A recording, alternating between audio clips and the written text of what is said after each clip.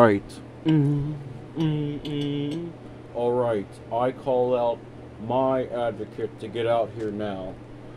I'm here. What do you want, my sir? I need to talk to you. I seen your episode. Are you talking to Splinter? Tell me the truth now. No, sir. Oh, that wasn't a betray, guys. That was a lesson.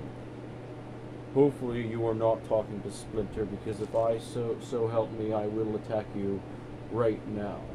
Because if he is even close to coming here, spare!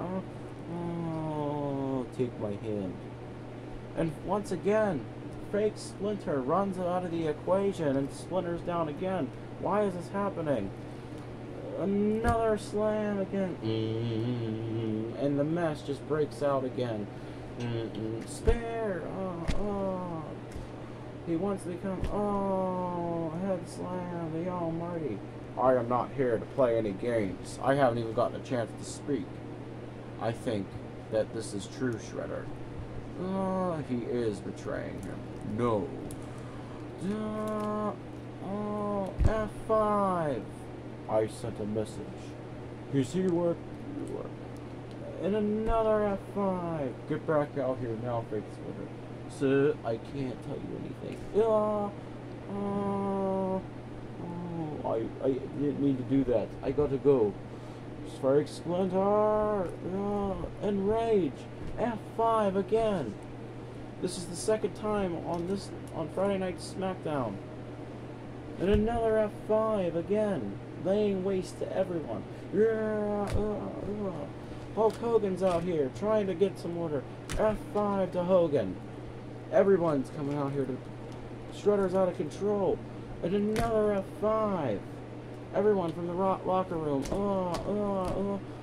Stop it, Shredder. Slam.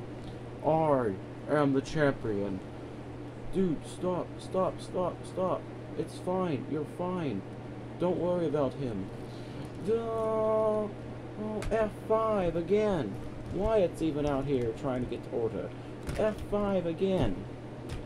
Yeah. Warning. Another F5 to Strag.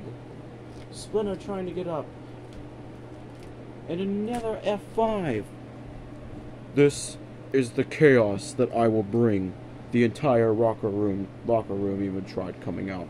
I will talk to him Monday night. And if you don't show up Monday night, fake Splinter, I know you're in the back now. You are in trouble because of this.